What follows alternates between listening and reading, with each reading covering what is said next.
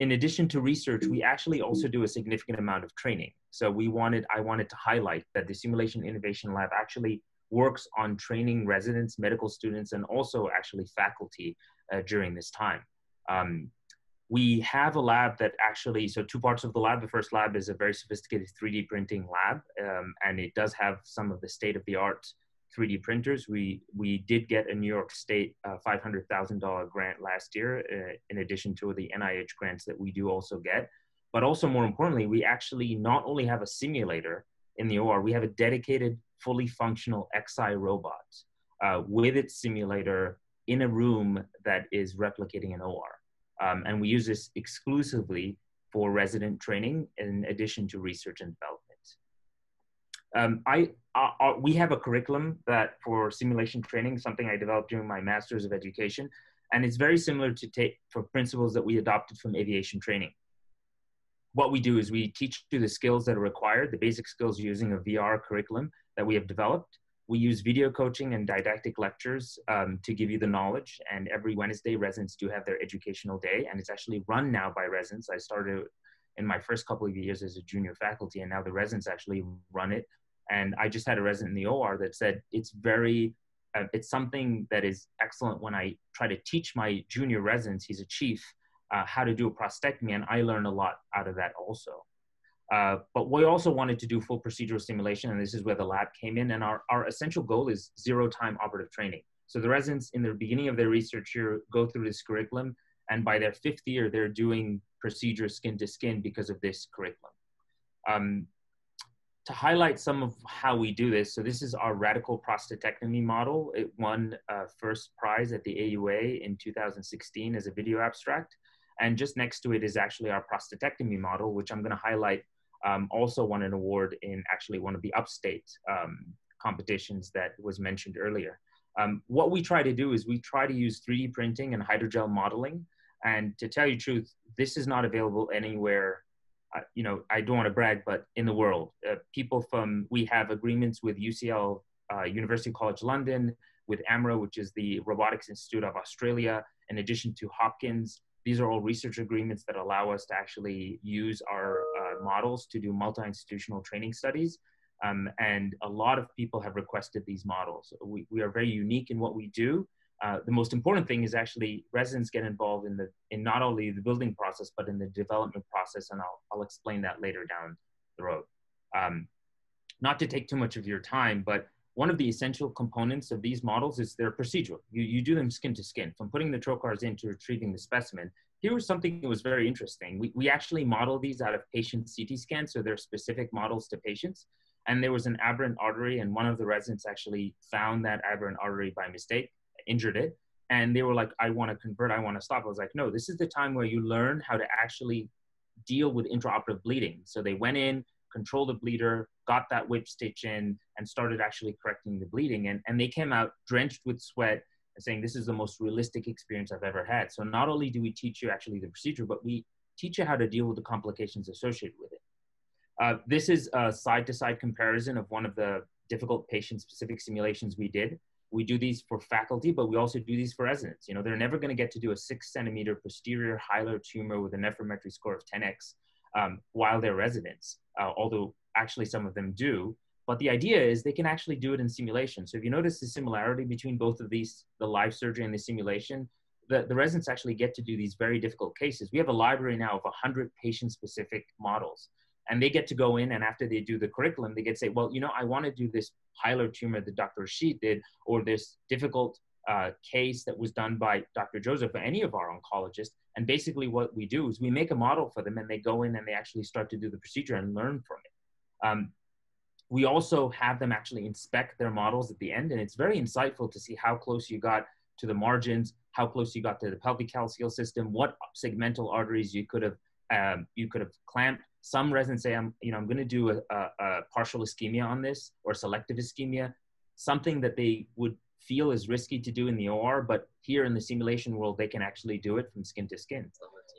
This is an example of what we want to take it to the next level. You're never going to encounter a crisis event except when you're an attending and you're in control. So what we do is we've replicated an emergency undocking scenario, and this is an entire scenario. I'm just showing you the exciting parts of it. And there's a heart rate monitor in the back if you can hear that, and that's denoting the patient's heart rate. And what we've done is we've created this retroperitoneal tumor that bleeds, and now they actually have to go in, grab the pedicle, and when they do that, we fault the actual robot, and we have a way of, we've hacked into our robot and enabled us to do that because it's a dedicated training robot.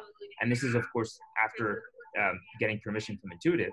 And after we're able to do that, they actually have to open, convert, get in there, control the bleeder with their hand, and then use what we call the instrument release kit. And I don't know if any of you have heard of this. This is a kit that is available in every single one of our ORs in a specific location, and people don't know where it is. And we've had faculty also do it, and they get to undock the robot, convert, and we get to tell them how much their blood loss is. And after they go through an online curriculum, they get to repeat that all over again. Again, this was something that won an award at the World Congress of Urology. This is where it was really exciting to me. Mike Whithouse, one of our residents that actually matched in the reconstructive fellowship at UC SD, actually wanted during his research here to build an IPP, an intrapenile prosthesis model. He felt that that was something that we're deficient in training, we're using cadavers, and he wanted to get out of it. Our lab, has the capability of building that. So he worked with myself, reconstructive surgeons, our engineers, and Dr. Ricardo Menares in Boston University. He is a graduate of Boston University, who's his previous mentor when he was medical school. And he actually built this model. Not only did this model, get published, but it won several awards. And this is something he took from the beginning of his research here and has endorsed it ever since. And now is, flying around with these models, trying to get multi-institutional data to enable us to see how well we can use this to train residents. And it's incredible what he's achieved, and he's truly proud of it. To give you an idea of what he's won, so he actually was participating during his research in the prostatectomy model. He validated it, and we actually won an award in the upstate competition for that. He published on the IPP model in the Journal of Sexual Medicine. We actually won an award this last AUA in one of the top 10 videos for that intrapenile prosthesis model. But what the highlight of his presentation was when he presented this at the SMSNA, this was a tweet that came out from the Journal of Sexual Medicine. And he was saying the future of IPP training is here. Dr. Whithouse presents his model on intrapenile prosthetic simulation and its applicability. And he won first prize for that. He called me that day. I was in the conference, and he was so excited about being recognized at such a level that, the future of training is here, something that he helped build from the fruition to the end. And it helped him, I presume it helped him network, it helped him be able to talk to people and help him actually match in a fellowship, a highly competitive fellowship that he wanted to match in. Taking this to the next level, one of the really cool things that we do is this lab also is engaged in medical student learning. We did what we call an experiential learning experience. This was actually one of my master's projects. And what we did is we built a laparoscopic cholecystectomy model where the medical students, 30 medical students, had to read up on how to do a cholecystectomy, had to watch it in the OR, had to fill in a template of how to do the cholecystectomy, and then actually got to do a cholecystectomy with minimal guidance. We had 16 students, we were standing there, we actually had them go from the beginning to the end. And the comments we got is that through this, what we call an experiential learning experience, where you give them enough pre-learning and actually allow them to experiment in a template and then have them actually do the procedure, they got a better understanding of the procedure. They felt that this was the most exciting part of the third-year clerkship. And the feedback that we got from them from these open-ended questions where we use qualitative research was incredible. We're actually submitting this to JACS. And we are building a transrectal ultrasound model currently, which the students that actually sign up for our virtual clerkship, we ship the models over to them, and then we have them do that same experiential learning experience so that they can actually learn how to do a transrectal ultrasound biopsy before they even start doing before they start, being urology interns. I don't want to take up too much time, but if any of you want to connect with me, this is my Twitter's account and the lab's Twitter's account, my email, and also we do have a website dedicated to the lab. It's SIL, which is simulationinnovationlab.urmc.edu. Thank you.